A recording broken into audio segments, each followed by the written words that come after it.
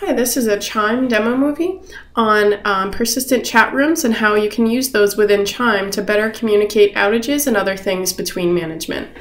So I'm going to show you an example of how to do that. So here I'm going to create an outage within the organization to let everyone know that all the passwords are going to be reset. So this is a planned outage, so I'm going to go ahead and schedule that for today.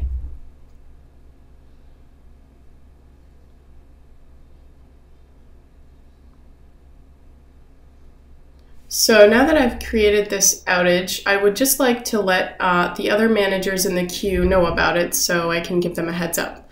So I'm going into the chat room and I'm going to shoot out an IM, and I'm also going to do what's called a huddle. So this is actually going to send an alert to all of the managers in that queue so that they know to join the chat room.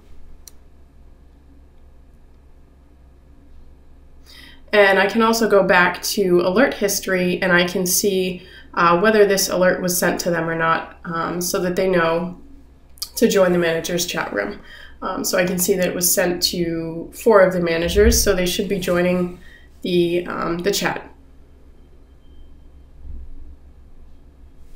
And now that I've given everyone a heads up about the password reset outage, they can go ahead and prepare, and it's just great for communication between management, so everyone knows about existing outages and they can give everyone a heads up that there will be, a spike in traffic at the help desk. So I hope this example was helpful, and thank you for watching.